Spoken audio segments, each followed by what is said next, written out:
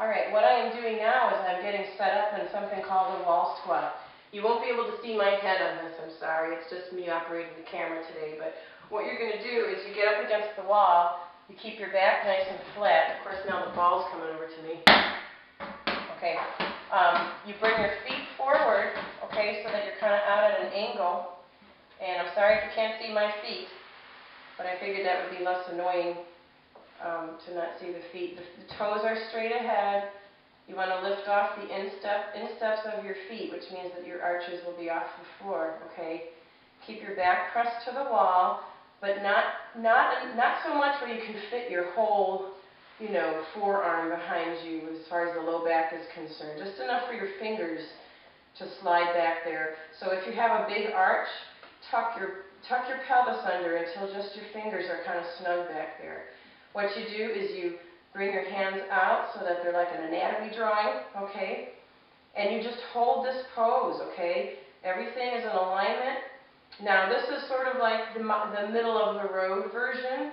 If you are not able to hold this pose, but you can go up a little bit higher, okay? That's okay. You work yourself into it. So the next time you do this, you bring yourself down just a little bit, okay?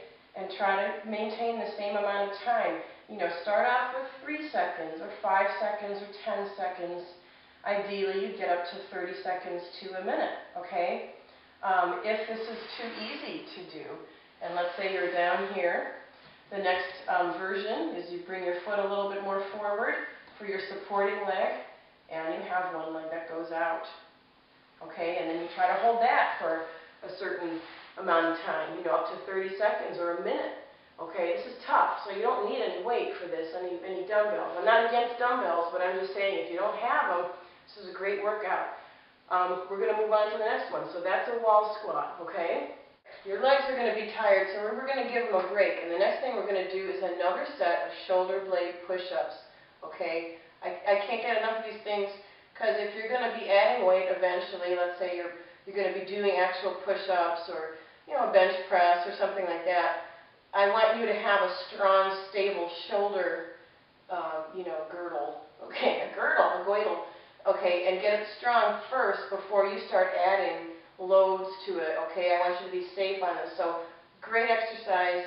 You can do it in your warm-up. I totally advocate that. Go back. We're going to add it now to the actual workout, okay, or the meat and potatoes, I should say. I mean, it's all good. It's all good stuff. Again, if you need to be on your knees for this, you see how I'm angled? I'm not a box. My butt isn't, 90 degrees here.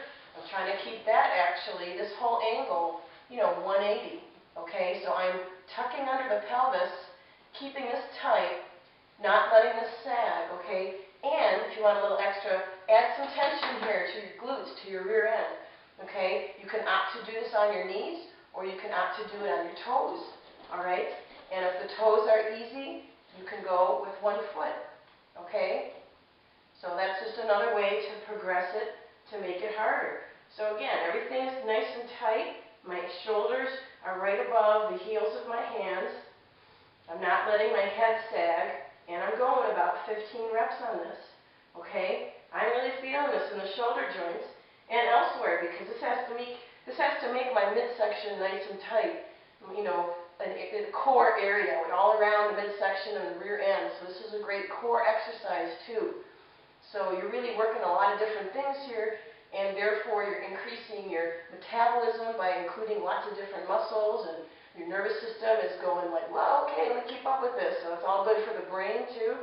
Okay, I think I'm about good on that. Next thing we're going to work on is called, oh gosh, this is another awesome thing for the shoulders.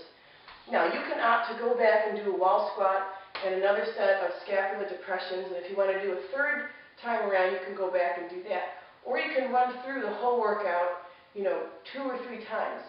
So if you're ready to go on to the next thing, these will be some additional shoulder strengthening and shoulder stabilizing exercises that you can do on your stomach. I show this to my Fit Camp class. It is tough as nails, but I think they like it a lot, because you get really strong with that, okay? So we're going to line our stomachs, and we're going to do a series of Y arms T's and letter A's. Okay? It's awesome. So that's our next thing, and I'm going to adjust the camera a little bit so you can see me a little bit better, okay?